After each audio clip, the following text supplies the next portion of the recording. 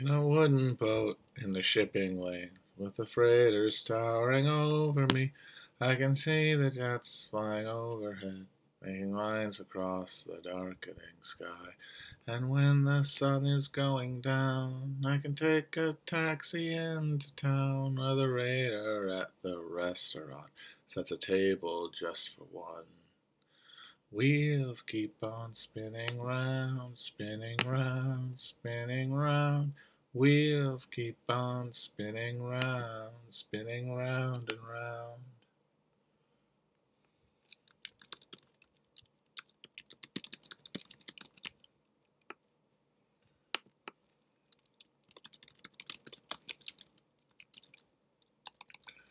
So I hired a plane to take me to a place so far away from you. Eventually, we began to see that we could be completely free, and I could get away from you, and you could get away from me, and we could live each separately in our cities in the sun.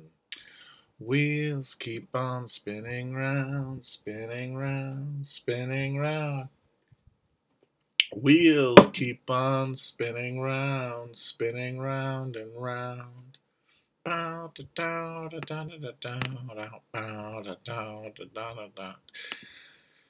a seedy karaoke bar on the banks of the mighty Bosphorus, there's a Japanese man in a business suit singing "Smoke Gets in Your Eyes." And the muscular cyborg German dudes dance with sexy French Canadians, while the overweight Americans wear their patriotic jumpsuits. Oh, you say you are not in love with me. Oh, you say you are not in love with me. Oh, you say you are not in love with me. All right. How's everybody doing? Oh, thank you. If anyone is enjoying the podcast with Chris, I've been a little worried about it. Uh, it's always hard to know how to grasp the needle, but it's a work in progress. I think it comes. I think we have at least what I've wanted to do with it is try to take some of the stuff we've been talking about in here, some of the ideas and concepts, and put them into uh, it's like a container, a historical container. Uh, but the thing that's really, you know, always dogs me is what do you pick? What do you talk about? And then that's what do you leave out? That's what's always so what I've always tough. So that's why I've tried to focus on just like my role is within it, just trying to sketch together a meta narrative, which is what you don't get when you learn about history in school. Is a meta narrative of why these things are happening. You just get them happening. Uh, so we'll see. Hopefully people like it. And if you don't, I understand.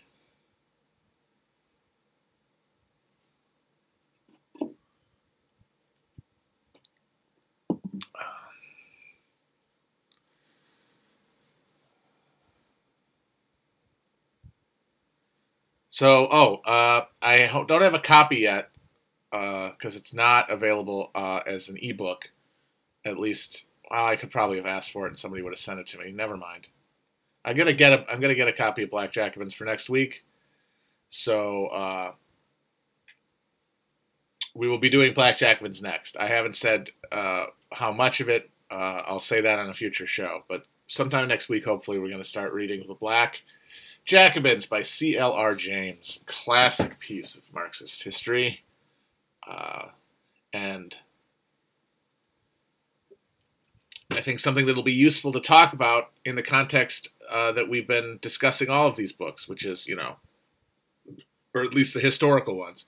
And that is, the making of the Atlantic world and the Atlantic empire that we're now like in the terminal phase of, and the key turning points and the key phenomenon that made it happen, and like the extension of the creation of a slave economy outside of the metropole of Europe broadly, but like the Atlantic, the British and then later Anglo-American economic unit. And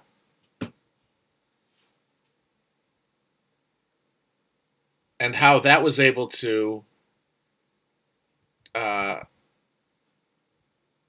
accelerate capitalism, accelerate the social cohesion of capitalism into a absolutely hegemonic force in Europe, because there is a lot of resistance. There's a lot of resistance to capitalism. First and most importantly, in the 1600s and 1700s, from the top of the social orders that were being uprooted by it, the old feudal land-based ruling class that sees itself losing its authority over the course of those centuries and fights back. I think that the English Civil War is like the first big explosion of that conflict. Well, the 80 Years' War first, but then that, as part of the 17th century sort of convulsions that ended, I would say, with the conditions that allowed capitalism to triumph and like cemented its control. That would be the glorious revolution of 1688. More than anything, but I've talked about that in the past. So that was the first sort of emergence of elite resistance to capitalism. But then the 19th century is defined by common. If we're going to still talk about like these feudal orders that are being broken up, these feudal social arrangements that are being broken up by capitalism, it's like a wedge breaking up this thing. It's like a jackhammer breaking up this thing, but the chunks are still there, and they make up the new world. So you're not just, when I say common, you can't just say working class, because that's being brought into existence by the emergence of capitalism. Before that, you had a common group, which included merchants, but included peasants. It included everybody who was not of the landed authority. And they were being sorted into positions within this new proletariat in the 19th century, and they revolted. Somebody says, do 30 Years' War. That is a project that me and Chris want to do. If we do another show, we would like to do the 30 Years' War. Because I do think that if you talk about the 30 Years' War with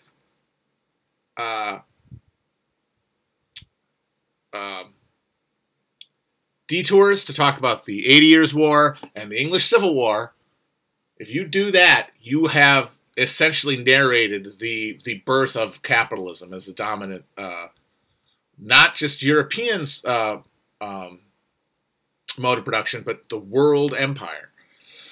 So you see this huge explosion of violence as capitalism is coming into being from all ends. That of course racks the 17th century, but continues on into the 19th.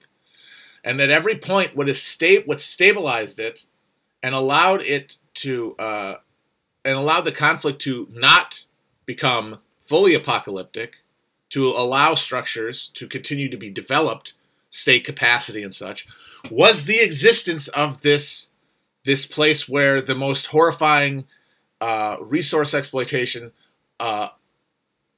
both in the terms that resources needed in a place that didn't have a lot of them, but also the intense bodily exploitation that needed to needed to happen to allow this to persist, to allow this system to exist. Like the groaning gears of European capitalism were literally oiled with the blood of the colonies. Like you look at sugar, for example. Sugar, not something that is native to Europe, not something that constituted any element of the European diet for the vast length of the existence of people in that area. But as capitalism and its massively painful birthing miseries are occurring across the continent, what should exist but this new thing, this thing that you can eat and that tastes good?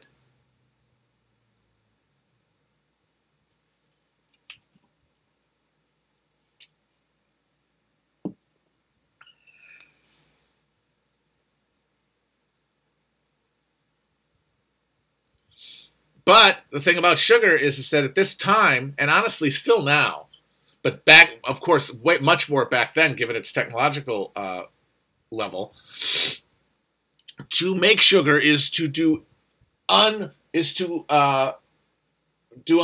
unfathomable pain to the human bodies because it is incredibly labor intensive. It requires a lot of really shitty work that nobody wants or would want to do, that would not be anything that anyone would choose of their own volition to do.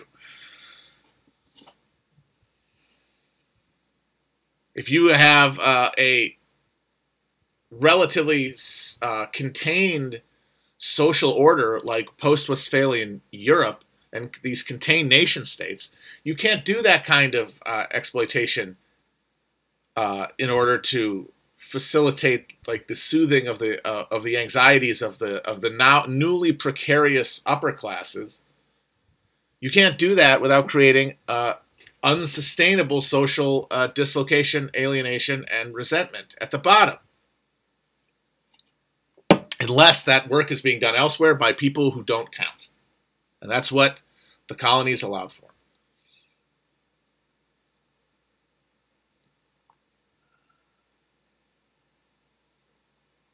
And so now you have this thing, sugar, that is incredibly profitable. It has an entire industry around it and forms, for example, a majority of France's trade is this literal luxury that is only possible through massive hyper-exploitation. And of course, to a lesser extent, that's true of all of the new consumer comforts that are enjoyed thanks to the transatlantic trade.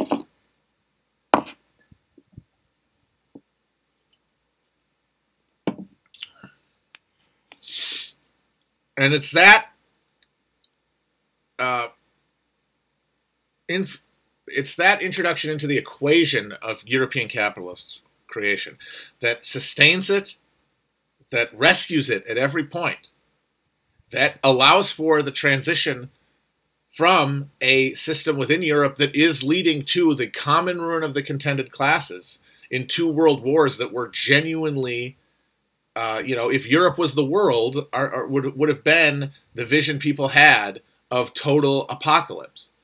But they were rescued from that by the creation of settler states on that land that are able to create their own capitalist social orders and political economies that could then become the world sovereign. The world sovereign that Europe was always seeking and could never get.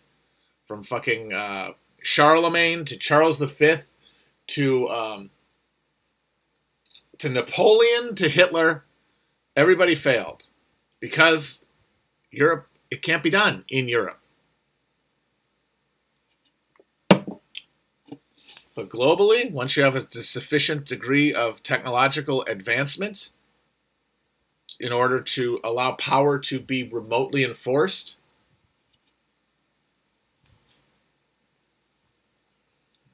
now you have a power that can truly attain the universal monarchy. But of course, the sovereign is not an emissary of God, as he was understood, but an emissary of the devil, of Satan, of Old Scratch himself, the capitalist algorithm of profit extraction, which untethered to any resistance feedback loop, unable to be pulled away from its maximal position by the application of human coordinated action, will destroy the earth, will make the earth hell, will reign in hell, just like you wanted to do in Paradise Lost.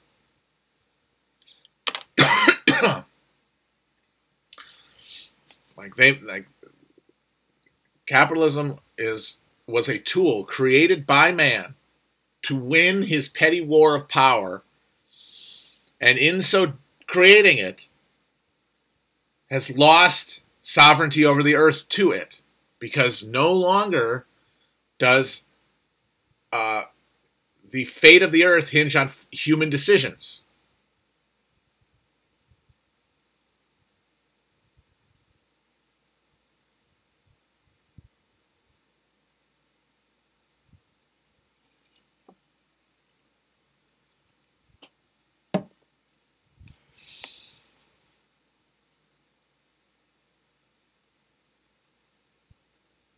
Yeah, the great Satan. They were right about that. They nailed it. Of course, now everybody's part of the thing. The world system has locked into gear. And now, no matter what the discrete ideology of the people at the top of any social formation in the world might think of themselves, they actually serve the algorithm. Everybody serves the algorithm, no matter what they think they're doing. They think that they're defending Allah's honor against the West or whatever the fuck, or they think they're preventing China from descending into another century of humiliation, or they're defending social democracy, or the white race, or whatever the fuck they think they're doing. What they're actually doing is serving the algorithm, because all of their decisions at the end of the day have to conform to the algorithm's dictates. Then they can make up a reason why they're doing it. After that, they can have their best minds sit around and figure out how what they're doing is actually for the greater good of Allah, or the Han people, or the America, whatever the fuck that means, or even the self-interest of the person, which is of course being undermined because our goddamn ability to live on this planet is being undermined.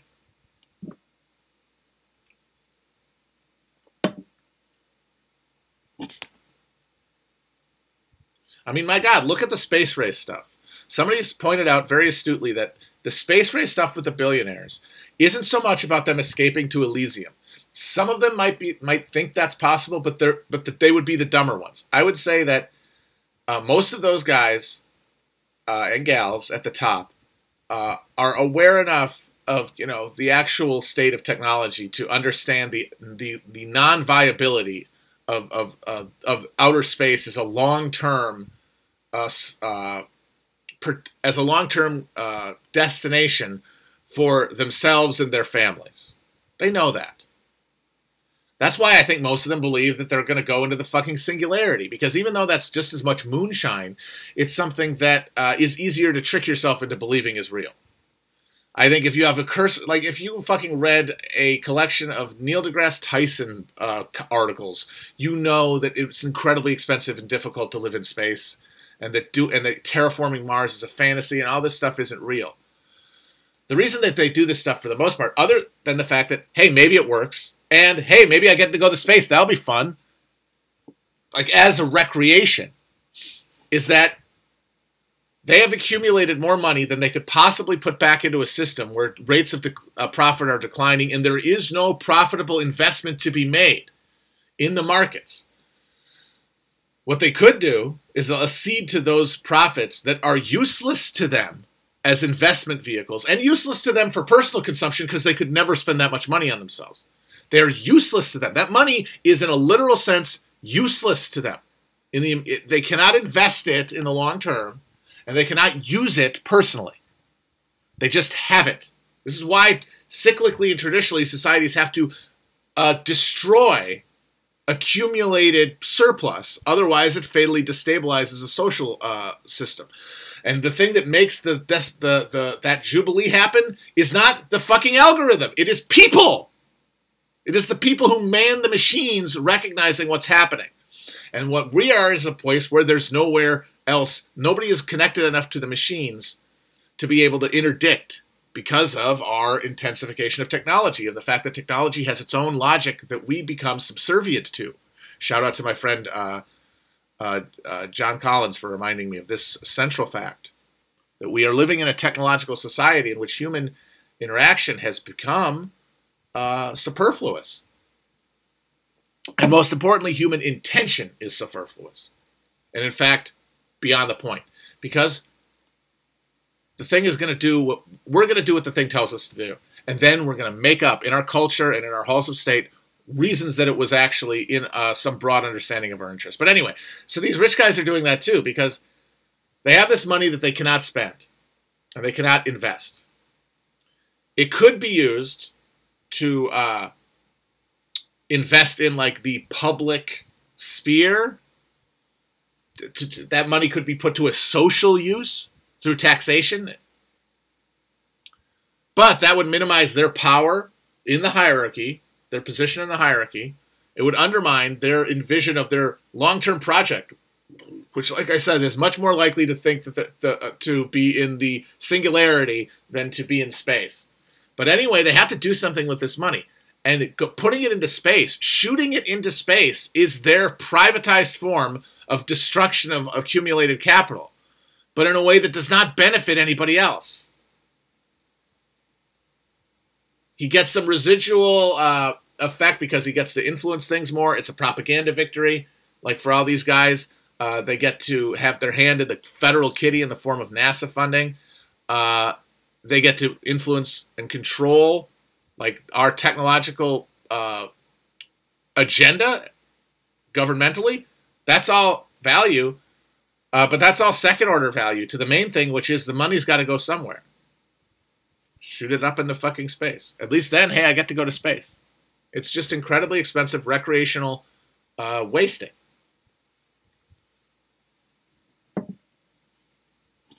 Yes, as I said, the AI stuff is a hoax too. But I think it's a little harder to prove. It's easy, like I said, it is, because it's less empirical than space. You know what I mean? Where like we know what it is to go into space. What the singularity would look like, it is theoretical in a way that can give people an in to kind of fill in the gaps for themselves. Put in the frog DNA in the holes in the dinosaur DNA so that you can fucking clone a velociraptor.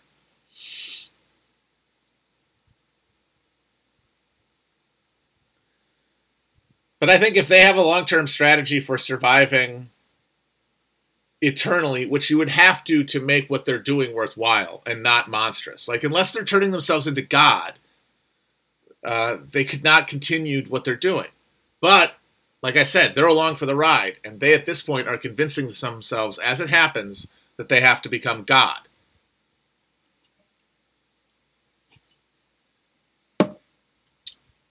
And like when I say that we've lost the ability to control it, it's because the people who maybe hypothetically could control it, like actually intervene in it, because it's not totally it's not completely. It's not yet completely Skynet, because humans still program the machines. For now, humans still program the machines. Now, that doesn't necessarily mean that's going to always be the case, and it looks like we're sliding away from that. But the majority of the important code is written by humans and the expression of human intent. And the people who could exert their intent in that position have been so alienated from humanity and from their very spirit by being that close to the heart of the thing, by so closely orbiting the black hole,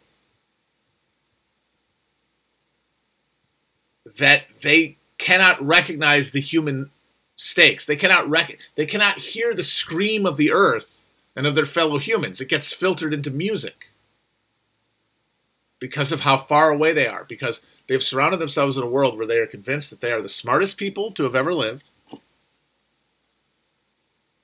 that means that they are the most worthy people of their minds being preserved that have ever lived, their lives being comfortable and pleasurable, and them being able to do what they want is literally in their minds been turned into a sacrament.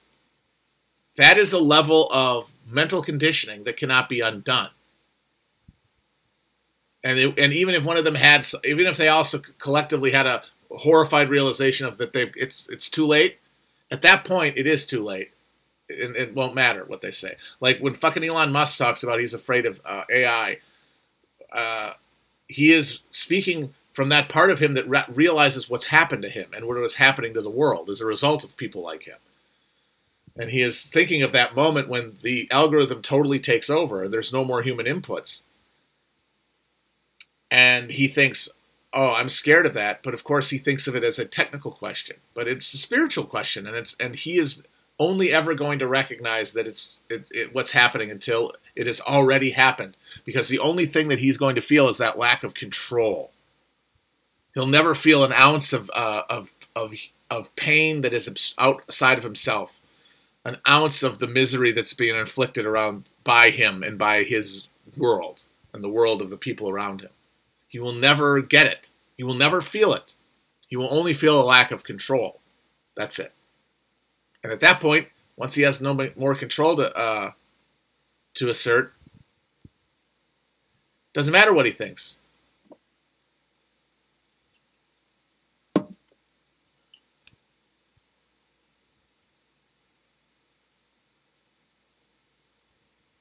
They can't love at that point, and so they cannot hear the screams. The rest of us who can hear the screams are too far from the buttons. And the only thing that can overcome that is if we bring our voices into harmony, which is, of course, the cheesy fantasy, but it's the only one we have. And so we have to keep it in our minds at all times, because you don't get to opt out of that. You don't get to opt out of having a something you believe in. And it's just a question of what it's going to be. And if you say no thank you to that, what you're saying is, I'm just going to believe in my physical senses and my personal interpretation of those senses. And that's what I'm going to believe in. And that's not any more real than the fucking the what's the word for it? I don't like to even say the word revolution because it is so non-real. I guess just the transformation.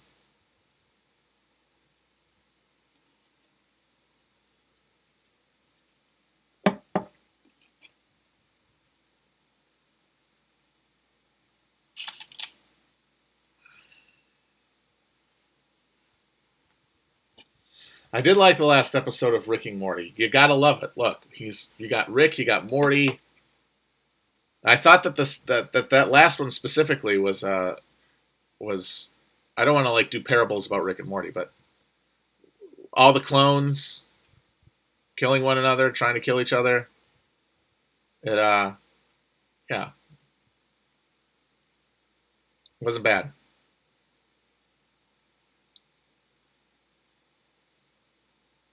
They still got it, as they say.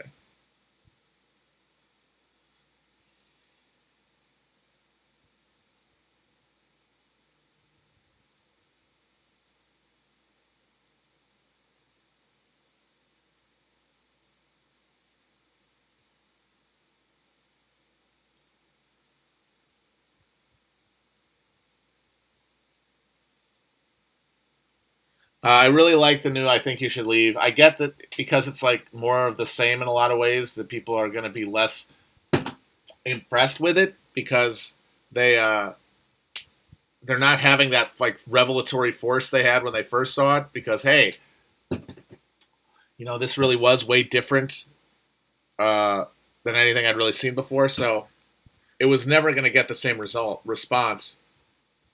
But I laughed very hard at a lot of it. So I'm very glad. I'm very pleased with it. And as I said on Twitter, they managed in that in the cop movie parody trailer, they managed to have squibs. Every shot in that fucking trailer, that's not CGI. That's something going off in someone's shirt. which means that there is no excuse.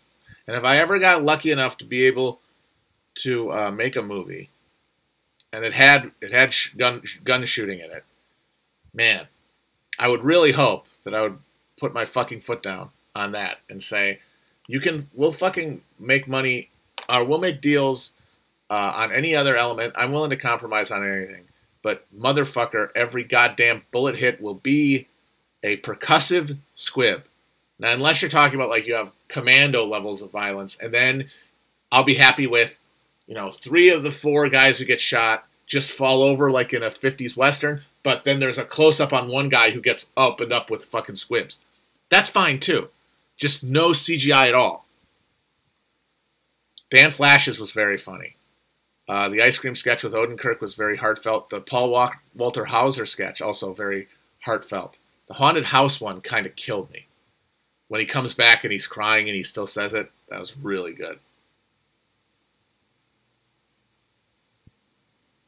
Coffin Fails is very good.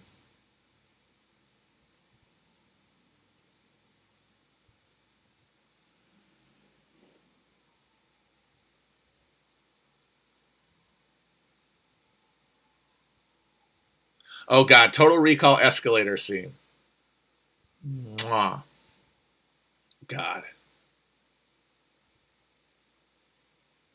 That is just such a needlessly sadistic piece of filmmaking. That's really what sets Verhoeven apart, is that he has a keen edge where his excess is never just someone who doesn't know what the line is, which is sort of the Michael Bay thing, but who knows exactly where the line is and has intentionally gone one step over it.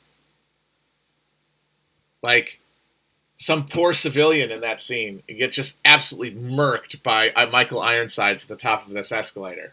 And then he falls, and he's just a fucking schmuck. He's just a guy standing on an escalator. Turns around, annihilated. 50 squibs. Then he falls down, and then Arnold runs away. Michael Ironside and his guys run behind.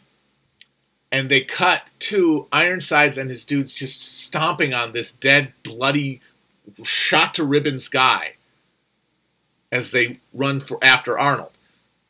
The definition of gratuitous. That's why he's one of the best ever. I'm very much looking forward to his lesbian nun movie. That's going to be great.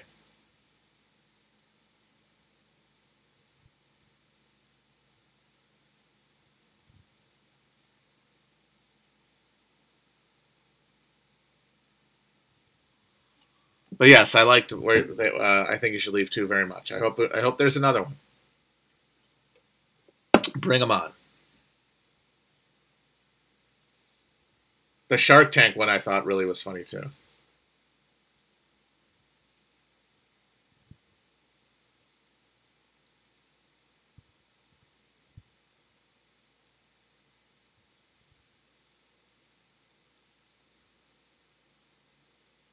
Oh, I got the watermelon.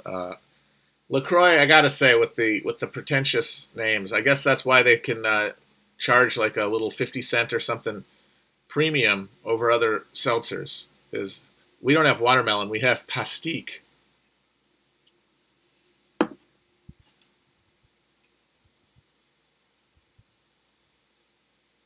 Oh God, the Tammy Craps too, very good.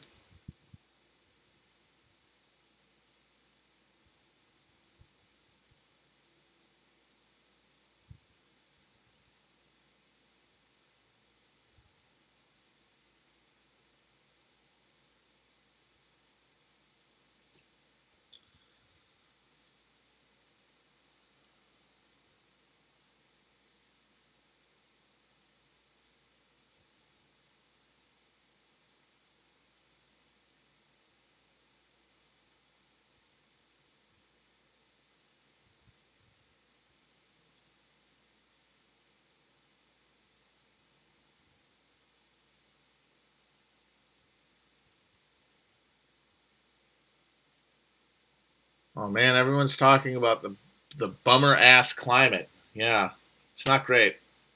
Climate's not doing so good.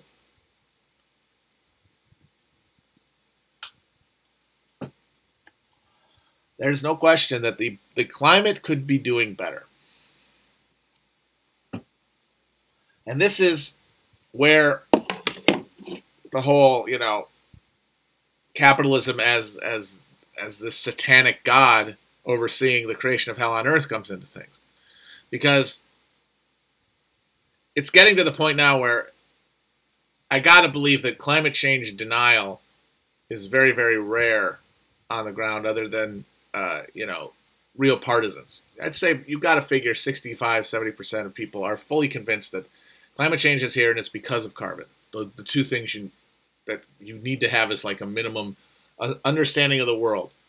But what, with that knowledge, can anyone do?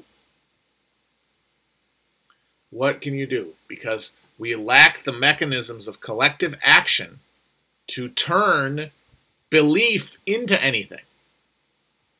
Because we have this democratic structure that has created a party rule that is as unassailable from the beliefs and opinions and best interests, both self and objectively understood, of its citizens as the fucking late era Soviet Union did.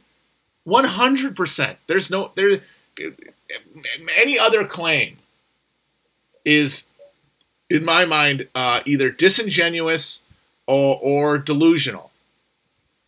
Like, how can you look at what has happened specifically in the last 40 years to the average American, and you're going to tell me that their best interests are being expressed in their politics, like like I said, even their narrow understanding of self-interest, not even like a question of, not filtered through parties or stuff, but like what they think that would be good, what we all think would be our best interests.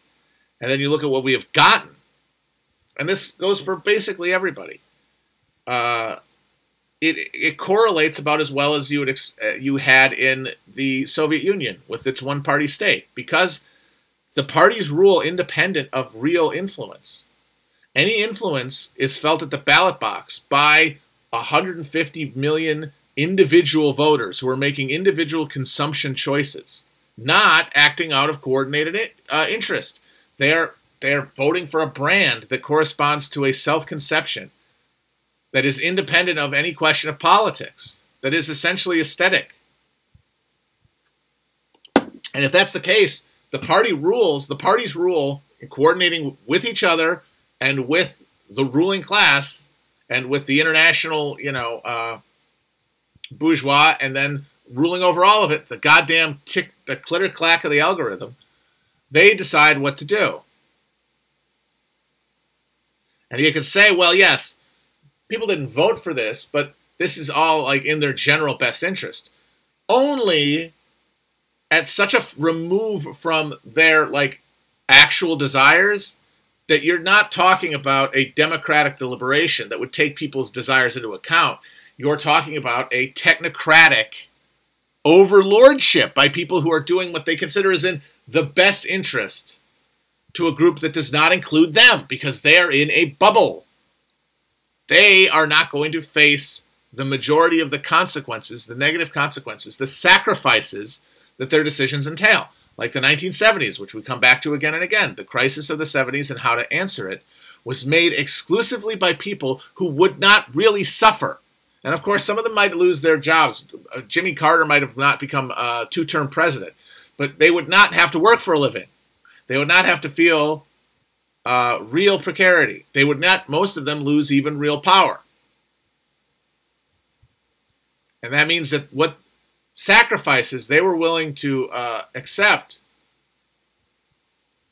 were not being judged democratically, what we would want, but what they would want, what would offload the majority of the suffering to others.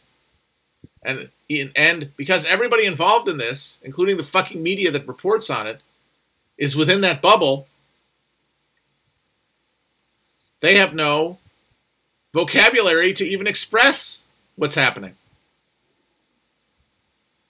Now, of course, a lot of these people in the long term ended up being fucked. Like all those journalists, by now, they're out of job. Well, for them in the short term, it kept them until they got to a pension. And in the long term, who really gives a shit? And more importantly, even if I wanted to think long term, you can't, because what? The algorithm.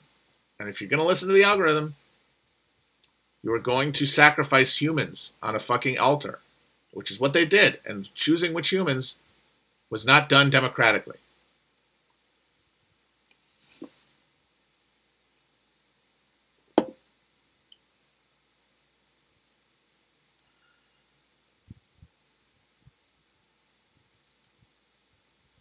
Yeah, like look at the Republicans and with their hatred of big tech. It's literally a consumer revolt. I'm not being followed enough on Facebook. My grandkid won't reply to my fucking tweets. That's it. I am not being validated as a consumer, which is what we got instead of democracy. You will not be able to, if you look at what we got and what we sacrificed, what we got was consumer choices, and what we lost was everything else. But that made up for it. Just like the sugar made it up to the newly precarious elites of capitalist Europe and the new restive urban populations.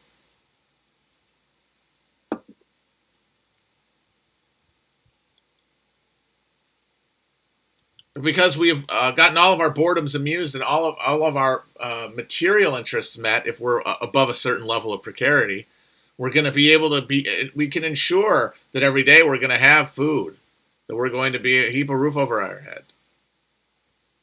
Above a certain level, I'm talking about. The people who are more likely to be, in some way democratically connected to the system in that they vote and they participate in party politics. And even if they are more precarious, that precarity is not political. It's not understood as political. It's understood as natural. What's understood as political is that this order gives me access, even if I am precarious, poor. It gives me access to creature comforts that we become used to. And if you're at a certain level of that, if you're at a certain level of material comfort, these options become stultifying. And the goal and the job of becoming a consumer is not the job of satisfying your desires.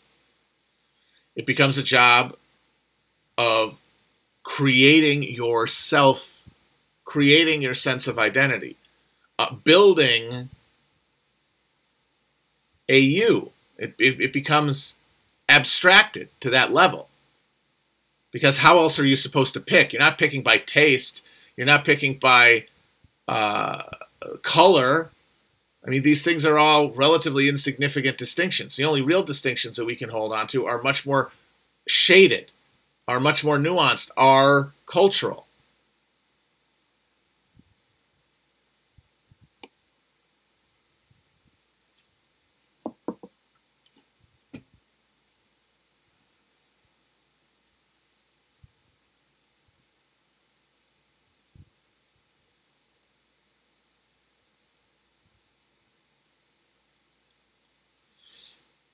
And that is where we get our kicks.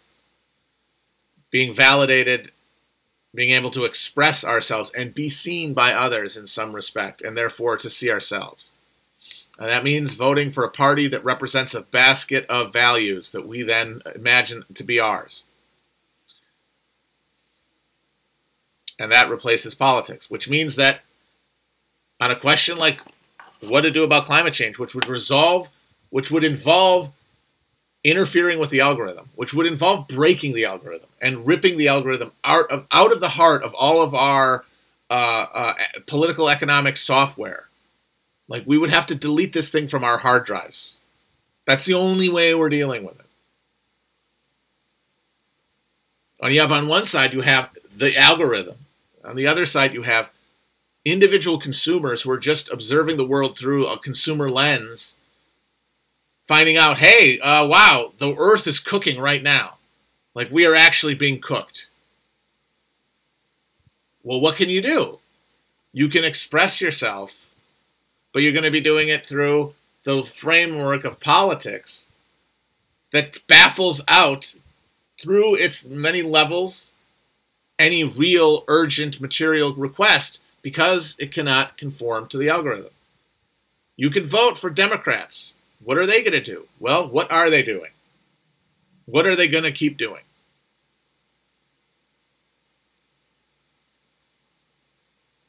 That's why the hope is that the feedback loop that keeps people at this level of paralysis, where they just almost instinctively hit the pellet of identity, hit the pellet of, or hit the bar in their little Skinner box to get the pleasure release from validating like themselves. That paralysis will be broken because that taken for granted access goes away. And then that makes people have to reassess the world and how to deal with it. That's our hope. And that necessitates everybody to be in a state of awareness and readiness for the moment, which is coming and is happening right now, all around us. And when enough people start turning away from the Narcissus River, it'll do something. Doesn't mean it'll win, because the forces arrayed against it are pretty overawing. But we're gonna have to choose what to do with our lives. Every minute of them, we do, and at some point, the things that have been good enough until that point no longer suffice.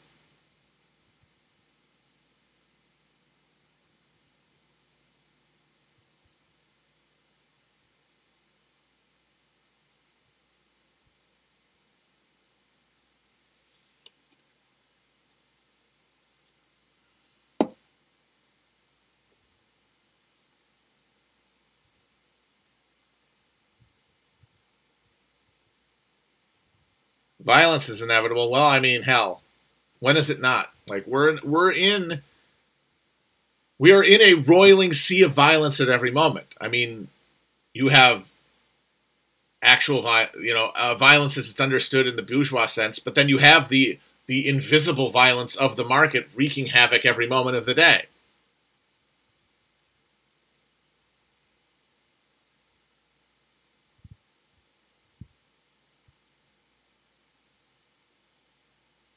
And violence will continue. The question is, who will be doing it, and to what end? And will it be a progressive force, or will it be sort of the final guttering of the human candle? You can't know. That's the important thing. And any guess is going to be colored by desires that you aren't even aware of.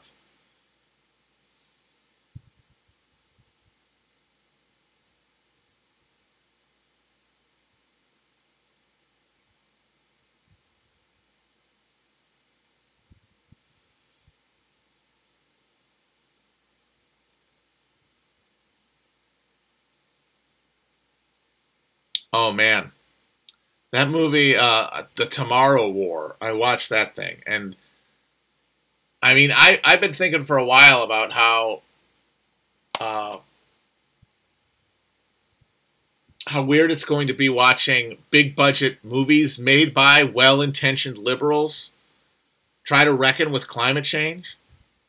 And already we have the template from Aquaman and Black Panther, where you have a villain who has a legitimate gripe against the system and underlines a actual contradiction at the heart of the global order, but who goes about stopping it the wrong way and for the wrong reasons. That's the important part.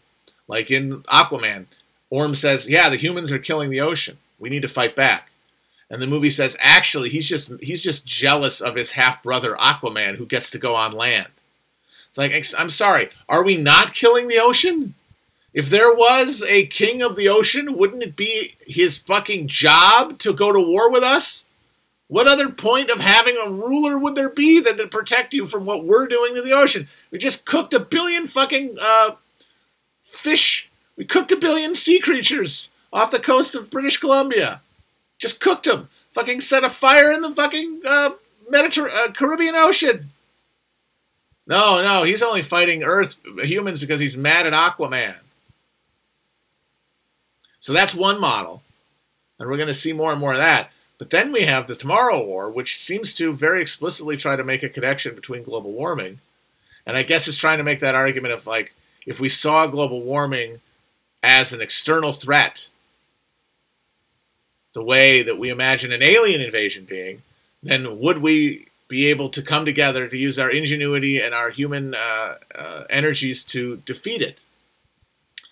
But the movie comes down really on the idea that unless this is something we could shoot in the face, it's not getting fixed. And of course, you could argue, well, there are people you could shoot in the face to maybe change this, but you know, the very nature of the system is that our fantasies of violence must always be cathartic and not addressed at our real pain. That's the reason that the thing exists. That's the reason. It's the same fun. The same power that keeps the global supply chain moving is the power that prevents violence when it accumulates within a system from naturally flowing up, but rather going down. And it's so great. So if you haven't seen it, this is a minor spoiler, but I mean, honestly, who cares? These 30 years in the future, there are these aliens, feral creatures that have taken over the Earth and have killed most humans.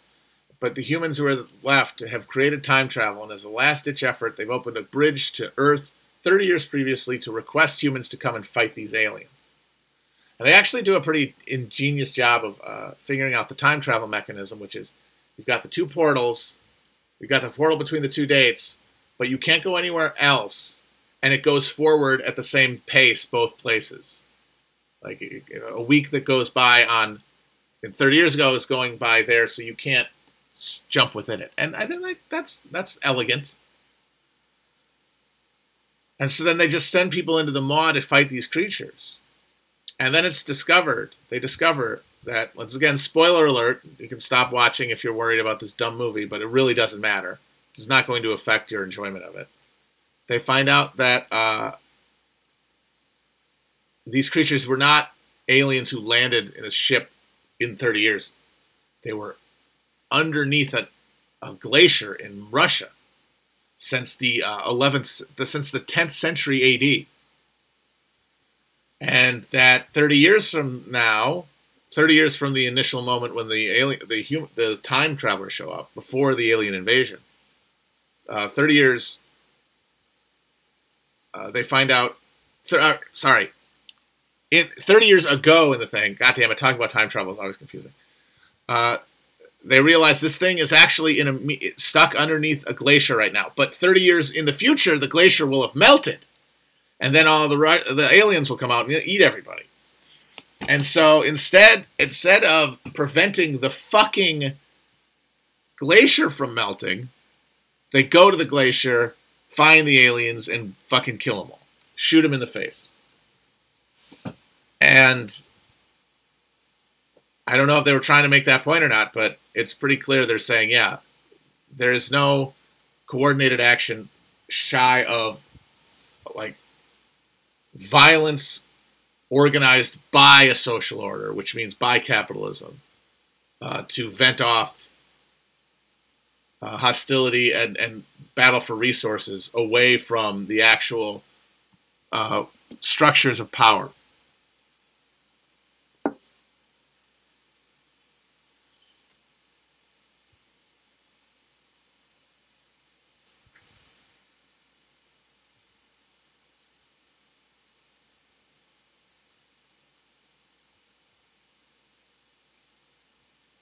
But the thing is okay, congratulations, you killed the aliens. You blew up the aliens. They're not going to come and when the thing melts. But you're still going to have a melted fucking glacier. And how many other glaciers are going to be melted? And what's that going to do to the fucking coasts? I mean, the fact that they go 30 years in the future and Miami is still there seems like they didn't really grasp the metaphor they were trying to use. They weren't really able to get through to the real implications of it. Like, they drop into Miami, of all cities, and it's all there, ground level. All the buildings are still intact, the ones that haven't been destroyed by the aliens.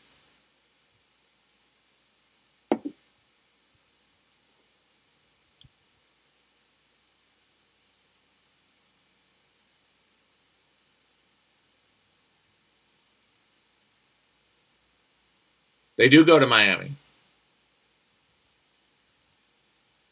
They fight the aliens in Miami.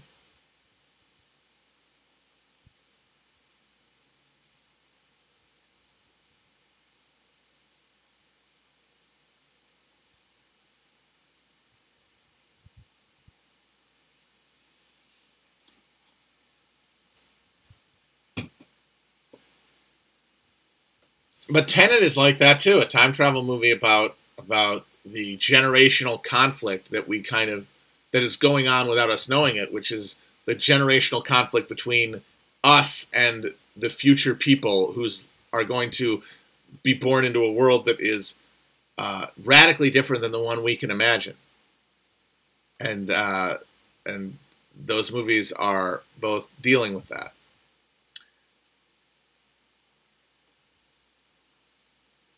And it'll be fun watching just the mental gymnastics being done with these big budget movies that attempt to be socially responsible and address issues without drawing the genuinely radical and terrifying, forget like politically radical, but just aesthetically unpleasant implications of them.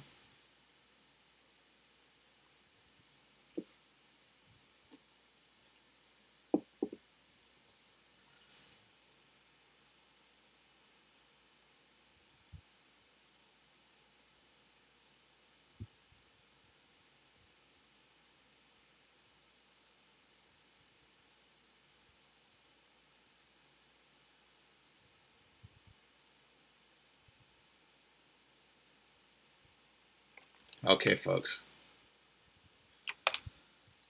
All right, I'm gonna head off. So next week at some point, I'll say when we'll read Black Jacobins, or part of it anyway, and start talking about all the different ways that that our colonial agricultural economy built the structures of control, resource distribution, political management, technological facility that that allowed capitalism to sort of jump the barrier from Europe to the whole world in a way that was able to stabilize it long enough to defeat the global proletariat and then consume itself, one way or the other. All right. Bye-bye.